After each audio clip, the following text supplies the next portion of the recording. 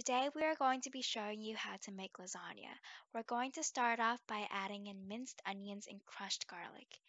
Add in your seasonings and meats, then cook until it becomes brown. The sausage and ground beef need to be heated to an internal temperature of 160 degrees. Raw meat can contain potentially hazardous bacteria.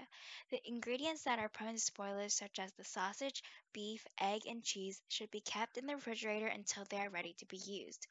While preparing the meat, it's necessary to make sure to handle it with clean knives cutting boards designated for the meat in order to avoid cross contamination. Next, stir in the crushed tomatoes, tomato paste, and tomato sauce. Leave the pot to simmer for 1.5 hours while stirring it occasionally.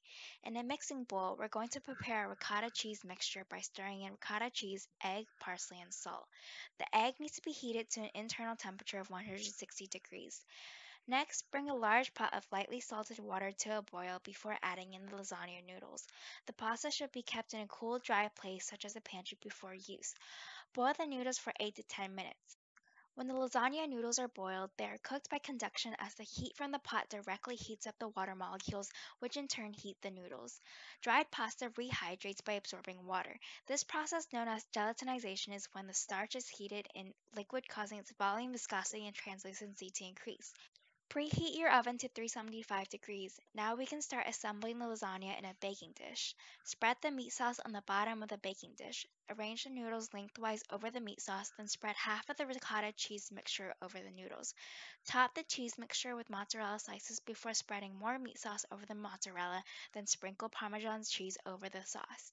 Different cheeses melt at different temperatures due to varying levels of water, protein, acid, and fat. When the cheese is heated in the oven, the fat in the cheese begins to melt to a liquid state. The bonds between the casein network begins to break, which lets the cheese become goo-like.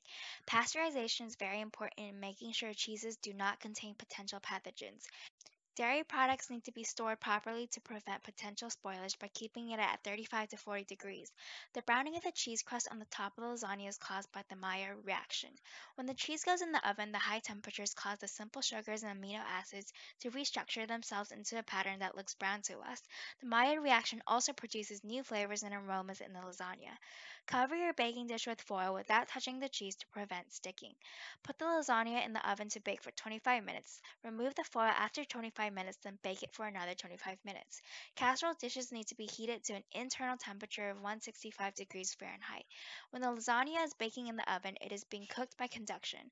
Once the baking dish and the top of the lasagna is heated, the inner parts of the lasagna are cooked by conduction as the heat will be transferred directly via contact.